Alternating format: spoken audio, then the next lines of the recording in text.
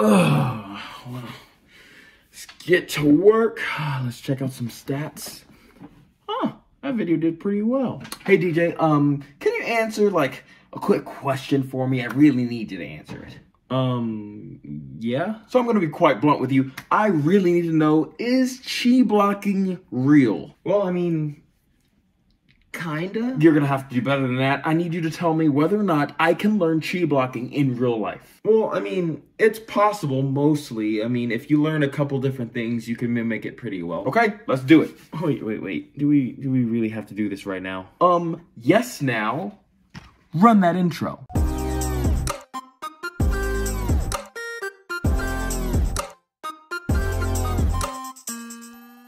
What's up guys, it's the only ninja wearing aviators and a superhero hat, and welcome to the Modern Ninja, the YouTube channel we're talking about random fictional fighting styles. Is just another Wednesday, and today is one of those Wednesdays. Y'all really wanted to know about real life chi blocking, and if I'm being honest, I can't blame you. Ty Lee was able to go toe-to-toe with some amazing benders and even whole platoons of people at once. Only some of the absolute best fighters in the series were able to hold out while fighting her. And correct me if I'm wrong, but I don't think we actually saw Ty Lee or any chi blocker lose a hand-to-hand fight in either of the Avatar series. Like, chi blockers are just that good. Build different, dog. We build different. So naturally, after seeing someone that successful in combat, my martial arts brain wants to learn how to do it. Well, at least get as close as possible while mimicking it. Which brings us to this episode of Fight Like a Superhero. I mean, the whole point of this series is to teach you how to mimic a fighting style of some of your favorite characters on TV, movies, and video games. And she was absolutely my biggest crush. I mean, one of my favorite characters on the show. Who am I kidding? Everyone had a crush on Ty Lee. Let's get started. Ty Lee, get over here now! Ty Lee is one of the most acrobatic characters we see in the entire series, and that is super impressive considering she's a non-bender and she's ranking up there with airbenders in her acrobatic skill. So you're definitely going to want to start off your training in gymnastics and parkour. Gymnasts are some of the world's best overall athletes. Their training works nearly every muscle in their body and allows them to get impeccable balance. And pairing that with parkour, this will allow you to perform some amazing traversal moves that Ty Lee can do. The way she flows from person to person during combat or can leap from tree to tree just screams parkour and free running. And for those that don't know, parkour is a training discipline where the users move from one place to another in a very complex environment. They focus on moving in a fast, flowy, and efficient way. It actually gets its roots from military obstacle courses that were expanded upon into what you see today. Next, you're going to want to build up that flexibility. Yes, gymnasts will make you flexible, but honestly, that's not enough on its own. Ty Lee is legit a contortionist. She's able to twist, turn, and manipulate her body into various different shapes. And she's not only able to do this while just chilling around hanging out with a bear, but also in a combat situation. So it's definitely time to pull out that yoga mat that you haven't touched since January 2016.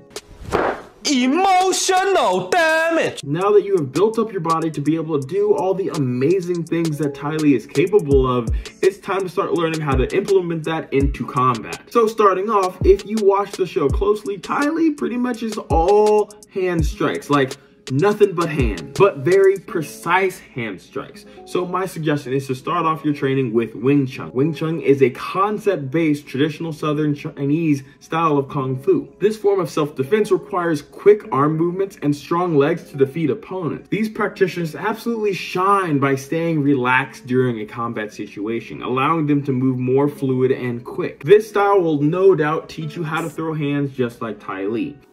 Why did you throw me gloves? To catch these hands! Now, as far as her defense goes, she is incredibly fast. Like, fast enough to dodge pretty much every attack coming at her. And to train this, I suggest getting some karate-style point fighting. Point fighters rely on speed to both land hits on their opponents and block/dodge strikes from incoming attacks. And to be honest, a lot of people give point fighters crap for not being quote-unquote tough enough. But there is no denying the level of speed those practitioners can achieve with their training. And on top of that, this will also teach you how to read your opponents and move and anticipate what they're gonna do before they actually do it. A lot like observation hockey in One Piece. Haven't watched the full show, no spoilers in the comments. But this will actually give you more time to react and make you seem even faster in combat than just your natural base speed. And now for the part everyone has been waiting for.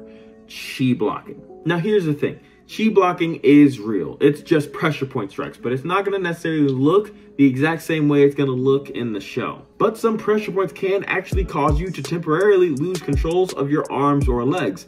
Some can actually knock the wind out of you, and some can even knock you out almost instantaneously. The pressure point stomach 9, which is right on your carotid artery, is one of the most famous for that. Striking a point can make your entire body go weak, knock someone out, or even kill someone if it's done the right or wrong way. And with that said, I feel like it's a really good time to mention that these strikes can cause a lot of damage. Like, I'm talking permanent damage. Oh, that's a lot of damage! So these moves are just like all martial arts and should only be used in self-defense situation where your only option is to fight for your life. But with that out of the way, there are actually tons more pressure points that can be used on the body in a combat situation. The ones on your biceps and thighs can stop opponents' limbs. If you've ever been dead-legged, you kind of know that feeling. The ones in the head can knock people out, like the ones in the jaw or the back of the head. And ones in your shoulders and rib cage can cause intense pain. But if I'm gonna be honest with you, some of the best combat pressure points end up fights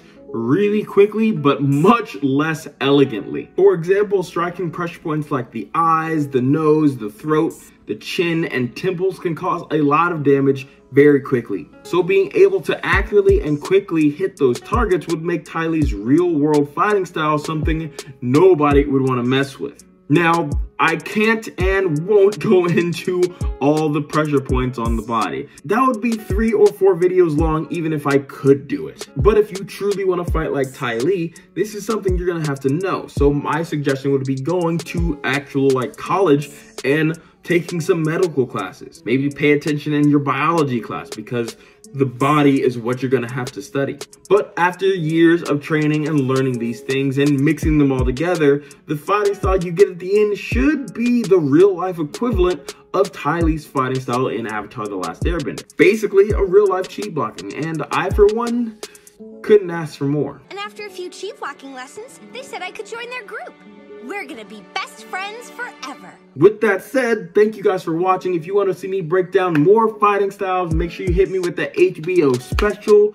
If you don't know what the HBO special is, it's the Help a Brother Out special. And all that means is you gotta help a brother out, hit the like, comment, and subscribe if you're new. And of course, check out the playlist down below or at the end of the video to see if I've already covered some of your favorite characters out there. Fair warning, I am taking a new approach into these videos recently, so I'm gonna be redoing a lot of the old, outdated videos that I've done in the past going forward. But until next time, my name's DJ Moore, this is The Modern Ninja, and I'm out.